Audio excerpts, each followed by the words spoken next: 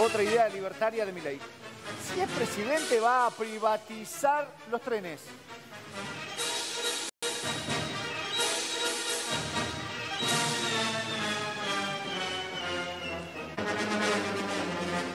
La realidad es que es un oxímoron tener un Estado empresario, porque no cumple el rol de un empresario. Entonces, la realidad es que debería correrse el Estado del medio, porque la verdad es que cuando lo hace el sector privado lo hace mucho mejor. O sea, los trenes deberían ser privados. Sí, absolutamente. De hecho, cuando teníamos el mejor sistema ferroviario del mundo era inglés. Sí, sí. Entonces, si el sistema ferroviario va a ser privado, el boleto de 1.100 pesos nos quedamos cortos. Ya le estoy diciendo, vamos a pasar a pagar un boleto de ¿cuánto, Miguel, por ejemplo? No sé, pero 1.100 pesos el boleto de tren es si lo administra el Estado. Claro. Por eso lo que vos estás contando tiene que ver con el sistema hasta como ocurre ahora. Después, en diciembre o más adelante, si se privatiza, ¿qué van a hacer las empresas? Primero, lo que van a buscar es que el tren vaya hacia donde le genera rentabilidad. Sí. Si hay muchos pasajeros, va el tren hacia ahí. Si hay pocos, van a hacer que el tren no vaya hacia ese lugar. Y claramente va a empezar a aumentar muchísimo más el costo del boleto. Bien. ¿Qué dice Javier Milei? ¿El ídolo de Javier Milei en la política quién es? Carlos Saúl Menem. Carlos Saúl Menem. ¿El ministro de Economía por excelencia quién es? Domingo Cavallo. Y además tiene a Carlos Rodríguez en su equipo. En el gobierno de Carlos Saúl Menem pasó algo muy importante para los argentinos en el sistema ferroviario. Miles de pueblos desaparecieron. Miles de pueblos desaparecieron.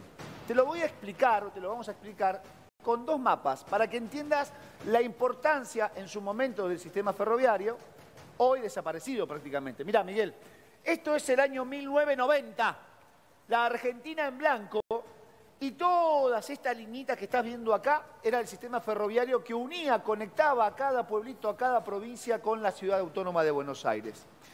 Esto, con el correr de los años, la privatización, estas ideas que tienen algunos, llevó a que la Argentina hoy, en el año 2023, sea esto, prácticamente nulo.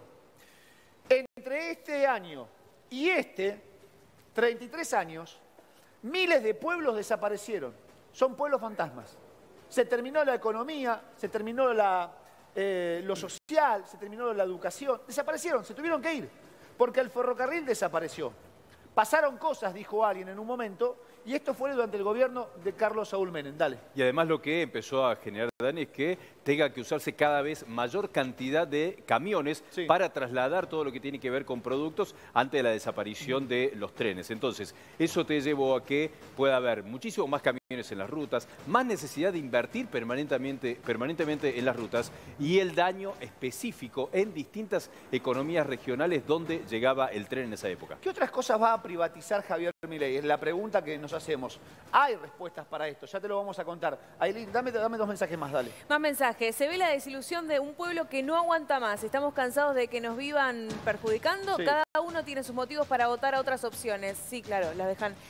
Por acá dicen, bueno, la gente se da cuenta, no hay que ponerse de un lado. Ludmila, tengo 17 años, voy a votar a Massa porque me da pánico las ideas tan descabelladas que tiene Milei. Bueno, cuando decimos del voto joven, que la mayoría pensamos que van a votar a Milei, en este caso, mira, con 17 años le da pánico las ideas de Javier Milei y dice que va a ir por otro lado. Bien. Cuando gane Milei, lo primero que hay que hacer es investigar la plata que reciben, bueno, por acá dicen los medios. Bien, vamos a ir de nuevo al Movistar Arena, a las afueras. Está trabajando Facu Muñoz con los seguidores de Javier Milei. Facu, todo tuyo. Sí, siguen llegando muchas personas. Fíjate que ya la fila que estaba hasta este lugar, hasta Corrientes y Dorrego, ya no está más. Es decir, que ya prácticamente la gente estaría en la totalidad de las entradas. Ya. Chicos, ¿qué tal? ¿Cómo les va? ¿Ustedes tienen entradas? Sí, tenemos entradas para campo. Van a en instantes ir para allá ya, ¿no? Sí, ya estamos por entrar. Horario más o menos. Exactamente, nos estamos juntando acá con los chicos y estamos por salir para el campo. ¿De dónde vienen? De acá de Capital, somos de distintos barrios. ¿Por qué Javier Milei? ¿Por qué viniste a apoyarlo? Bueno, a ver, mi experiencia es un poco, estuve estudiando afuera hace unos meses y la realidad es que me di cuenta comparándonos, estuve con gente de varios lugares del mundo, de Sudamérica, y comparándonos con la realidad que tienen ellos, está imposible Argentina. Es decir, no me estoy comparando con con un austríaco, con un suizo, estoy comparando con una persona de Perú, que es un país de Latinoamérica, hermano como nuestro, y un chico, un abogado profesional, 20 y pico de años, más de $3.000 de sueldo. Y entonces, cuando ¿A qué te dedicas? Yo soy abogado. Sí. Y cuando lo comparás con los salarios de la industria, de los profesionales y todo, es como que te das cuenta lo mal que la estamos pasando.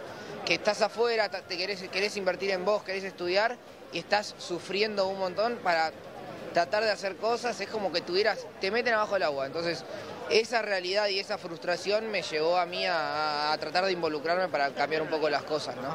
Bien, ¿Vos cuántos años estudiaste? Uno, me imagino más de 5 años, 6 años. Sí, 7 años, Sí. 6 años, ponele, representé a la Universidad Facu. Competitiva Internacional, a la Facultad de Derecho de la Universidad de Buenos Aires. Sí, bueno. Hice cursos en Pero Colombia. estudió en la universidad pública. Como Siracusa, Sí. un montón. Claro, bueno, ahora volvemos. Estudió en la universidad pública, ¿no? Justamente, si vienen los vouchers, no sé si va a poder estudiar ahí. Dame un segundo, Facu, ahora vuelvo. También estamos en el Luna Park, sí, tenemos ahí que está hablando Matías Lames en este momento, porque cierra también Santoro su campaña aquí en Capital.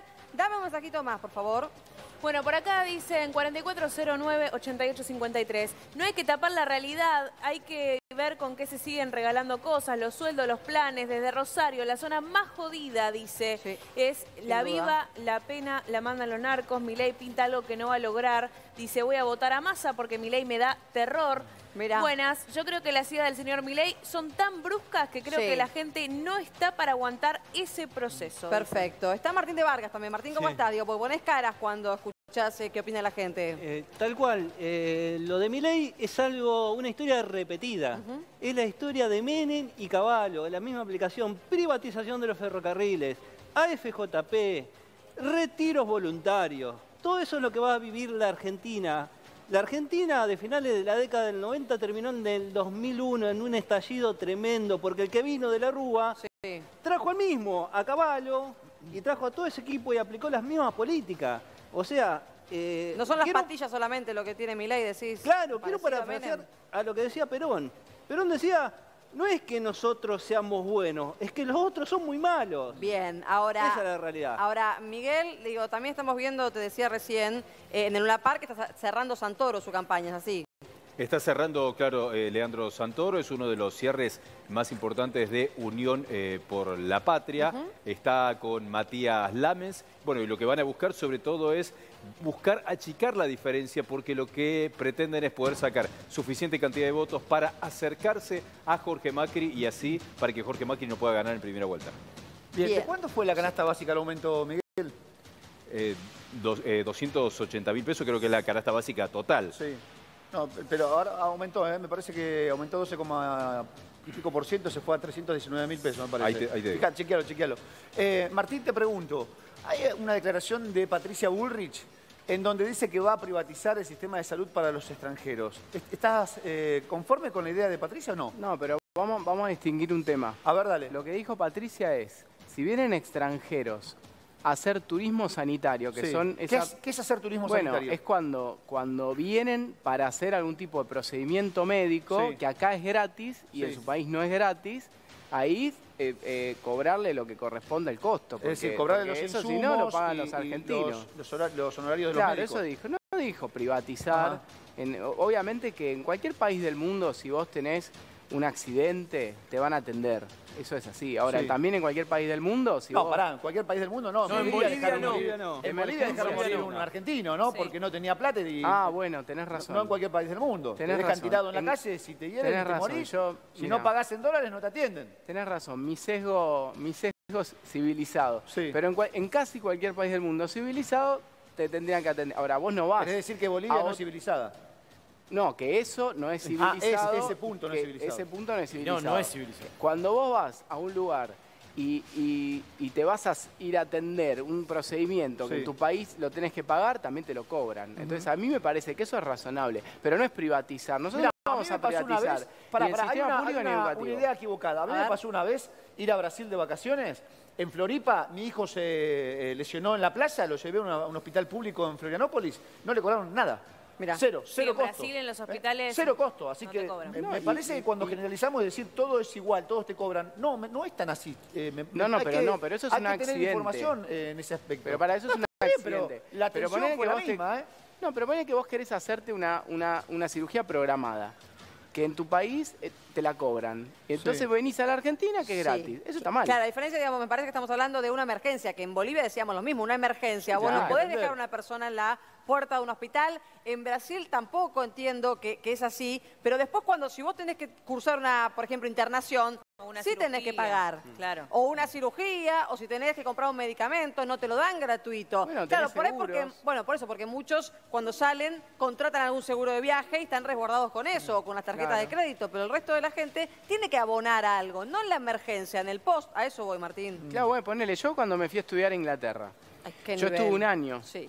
¿Qué nivel? Bueno, me becaron bastante, soy muy agradecido, pero yo ahí tuve que pagar un seguro de medicina para el Sistema Nacional de Salud. Sí. Y una vez que vos pagás ese seguro, te tratan igual que tratan a un ciudadano. Bien. Pero vos pagaste el seguro, ni lo usabas por ahí después. No, bueno, pero si lo necesitas, lo usás. Y lo tenés que tener. Un mensajito más por ahí. Más mensajes al WhatsApp. Aguante Milei, va a volver a la Argentina a su lugar. Chau los ladrones de siempre. Los planes matan a los países, crean fábricas de vagos, dicen por acá. Voto a Massa porque es el más coherente. Necesito medicamentos, dice, soy jubilada. Claro, ¿qué va a pasar con los jubilados? Hola, Crónica, Milei será un desastre para la Argentina. Viva Massa, es el único que salva esto. Que viva la Argentina. Por ahí, el que no arriesga no gana, dicen. Bueno, entonces, ¿a quién va a votar? ¿A Milei? Ustedes mienten, dice, sobre las propuestas de Milei. Dice, no, estamos escuchando lo que dicen yo no ellos, miento.